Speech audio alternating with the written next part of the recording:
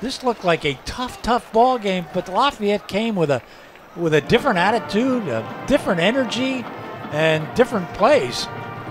Yeah, they came with a different package, and I think the Jason Penza package with the run, the zone read stuff really paid dividends, caught the Pioneers off guard. And then you had a healthy Jamar Curtis coming off some rib injury.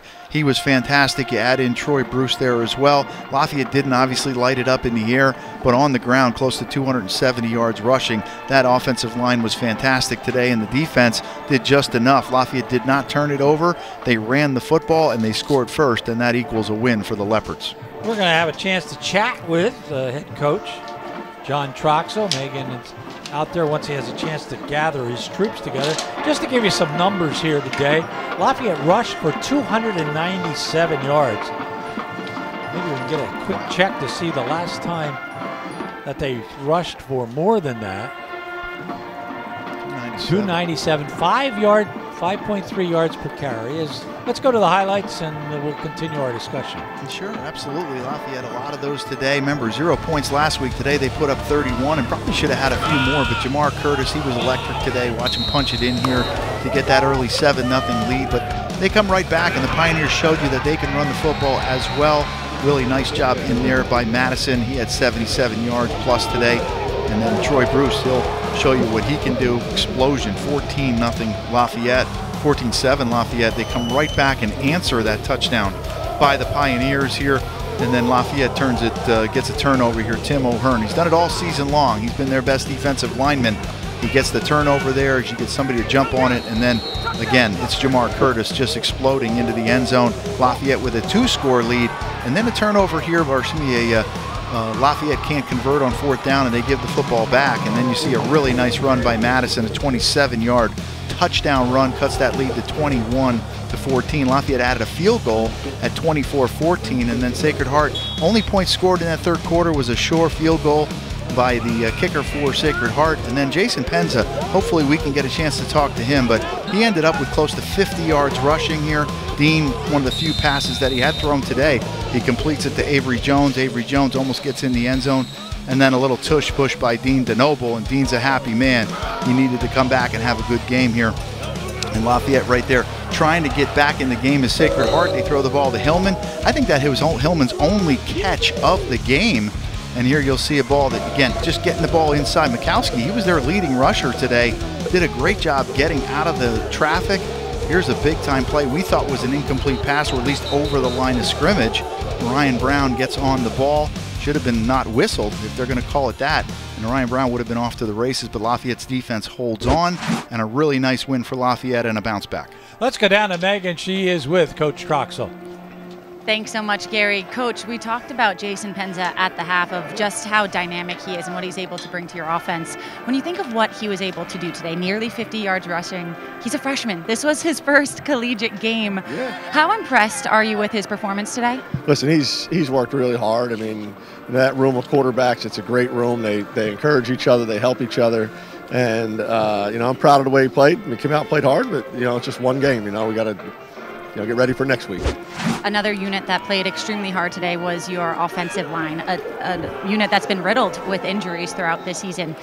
Your team was able to have nearly 300 yards rushing today. When you think about the unit of your offensive line, how have they really weathered the storm of injuries this season? Again, it's a credit to Coach Ballman and to the kids. They've battled and they've just worked hard tirelessly. Sean Wilson in there for the first time today did a really good job, I'm sure. And Sean Kinney's just a freshman, so we got some side of the ball who just keep battling, and we're going to need them to play well down the stretch here. Thanks so much, Coach. Thank you. Jamar, congratulations to you and your team today. I was just talking with your coach about your offense and what your team was able to do, nearly 300 yards rushing. Could you tell me, what did you see open up offensively for you today? Last week, we had a tough week, as everybody knows. So when you face adversity, look at yourself. And I feel like as an offense, we did that. We regrouped this week, and we came out and we said it was going to be the more physical team, and I think we did that. Megan, he had 198 total yards. You had 198 total yards for you and yourself. What were you feeling today with those open spaces given? I just feel like I had to make plays for my team. My team trusted me, and I'm going to come out here and give them my all every time. The O-line did a great job of blocking today. We had some guys step up. Sean Kinney, he doesn't play center. The freshman stepped in. Sean Wilson went to right tackle. And I'm just proud of those freshmen for growing up. And speaking of some freshmen, you played a little bit with one of your freshman quarterbacks, Jason. Could you describe what it's like playing with him? I mean, we need to put you two both out there and run a race to see who's going to win with the speed that he's got. Yeah, it's great having him. It's a switch up in our offense. Defenses can't really key in on me with him on the field, because if you want to key in on me, my guy right here is going to run it, take it for a touchdown. So it's kind of like you have to pick your poison. So I feel like he was a great addition to the team today, and I'm proud of him, too, for growing up. Thanks so much, Jamar. Thank you. All right, well, Jason, congratulations on your win today. Leading into this week, your coach told me to just wait to see your speed today. For sport athlete growing up today, you were given the opportunity to take a hold of the offense. What was it like out there? This was your first collegiate game today. Yeah, it was. I just say it was a lot of fun.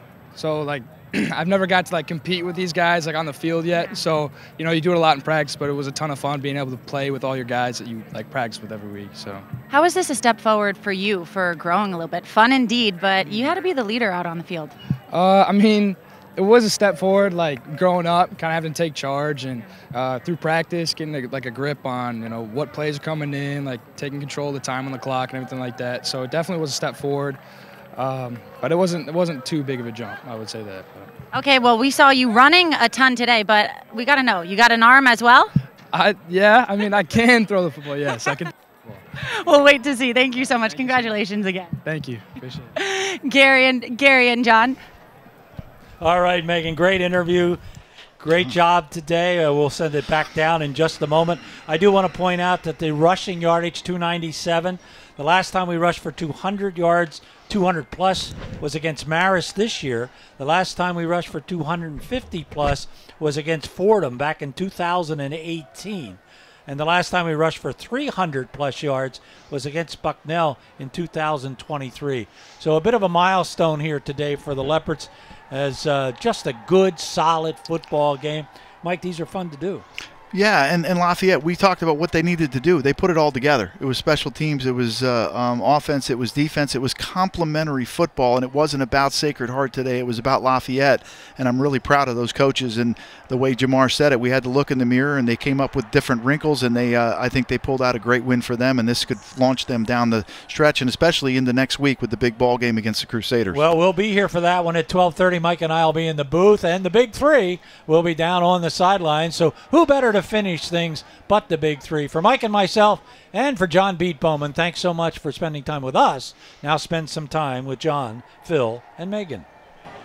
Thanks so much, Gary. Well, coming into today, guys, the big storyline was, how would Lafayette bounce back? How are they going to face the adversity that they faced last weekend? They more than bounced back in today's win. I had the opportunity just right now to talk to Jason Penza a little bit, and boy, he's youthful indeed. Yep. However, he didn't look like that on the field. He looked like a seasoned vet a little bit. Yes, he did, absolutely. And I think we talked about it pregame, you know, that we had to come out and run the ball. Yeah. We did, but I don't think we expected, you know, the packages that they brought in, and they mixed it up, brought some, you know, different personnel in, obviously with Jason, and, you know, obviously it worked. Yeah, worked indeed.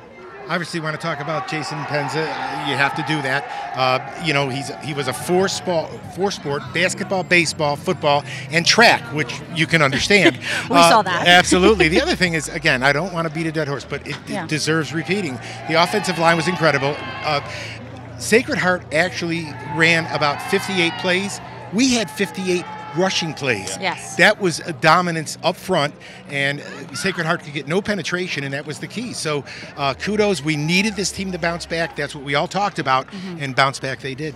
So we talked a little bit with Coach about how dynamic now the offense is, throwing in Jason Penza, right? You're running the ball a little bit more. So I'm curious, Phil, I want to talk to you, right? The offensive guy. When you add in these little ripples here and there, how much confidence does that give you then as anyone within that unit of whatever play we're given, it's going to be a solid play? Well, it gives you a lot of confidence, but it also makes you much harder to prepare for, right? You know, you got guys that are going to see the tape, but they're not going to know like what to expect. And you also talked about Jason, and he added in there that he can throw the ball, so maybe we'll see that in the future. But again, just a great job, you know, as you said, offensive line, spectacular, right? That's where we needed it. They came, we ran the ball for almost 300 yards. That's what we needed, and now that's going to open up the passing game in the future as well. Yeah, while we're talking about Jason Penza, we have our weekly media luncheon on Tuesdays, and we get a chance to talk to some of the players and coaches. The question for me, for John Troxel, is there such a thing as a package with DeNoble and Penza and Jamar Curtis in the backfield? Don't give anything away here. No.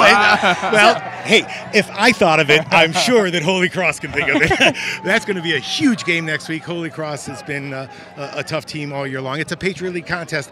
This was a good building block toward that game. Well, since you mentioned the matchup, Holy Cross next weekend, 1:30 p.m. Eastern Time is kickoff. I'll leave it with this, with both of you.